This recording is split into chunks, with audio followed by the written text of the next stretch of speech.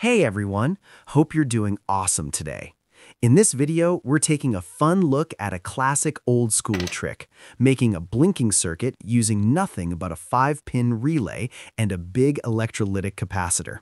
Yeah, no microcontrollers, no transistors, just pure analog magic.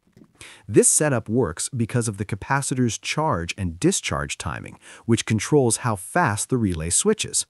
The timing follows the basic RC formula. T equals R times C. But in this case, the coil resistance of the relay becomes the R.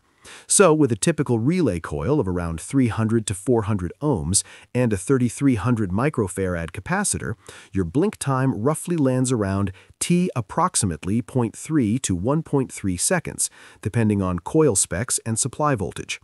Works with any 12-volt load. LED, buzzer, lamp, whatever. Easy to modify, bigger capacitor equals slower blink, smaller capacitor equals faster blink. Relay contacts wear out over time due to mechanical switching. Blink rate isn't ultra-stable, coil resistance varies with temperature. A bit noisy because, well, it's a real clicking relay.